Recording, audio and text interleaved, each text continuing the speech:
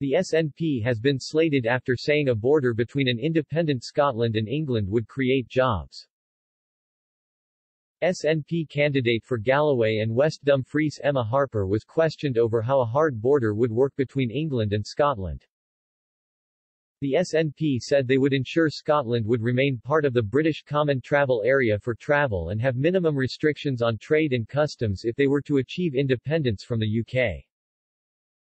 This was outlined in the 2014 White Paper's prospectus for a soft independence where would continue to have an open border with England and unrestricted access to the UK internal market, has been undermined by Brexit. The senior Nat said in an interview with ITV Border that the SNP wanted the softest of borders. But she stressed, "We've already got a hard border in the Irish Sea and that's something that Boris Johnson told us we were not going to have." When asked what would be the benefits of adding a new border, Ms. Harper said, "If a border will work we can show that a border will work. There are issues that have been brought to my attention that show that jobs can be created if a border is created." However, Oliver Mundell, Scottish Conservative candidate for Dumfriesshire, claimed the comments showed how out of touch the nationalists were.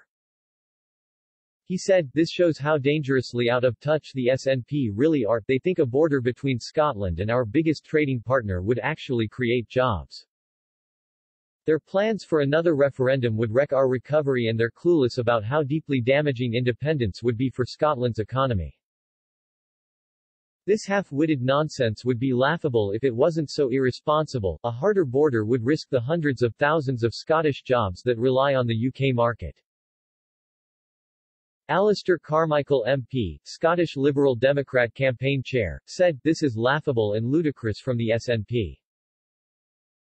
The new border between the UK and the EU has already cost Scottish food and drink producers millions. A border between Scotland and England would be much worse given the greater volume of trade that is conducted across it. What's worse is that this nonsense doesn't come from cranks on the fringes of the independence movement but from someone who has spent the last 5 years representing the public in Parliament."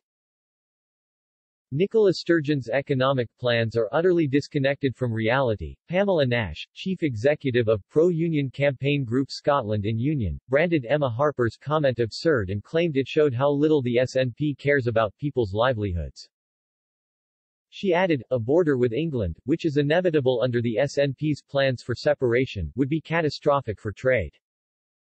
It would also build barriers between families and friends. We should be working to bring communities together so that we have a recovery for everyone, not pulling people apart."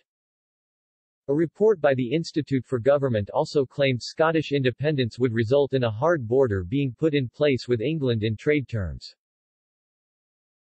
This would mean goods from England crossing the border would have to be checked, similar to the Northern Ireland Protocol arrangements.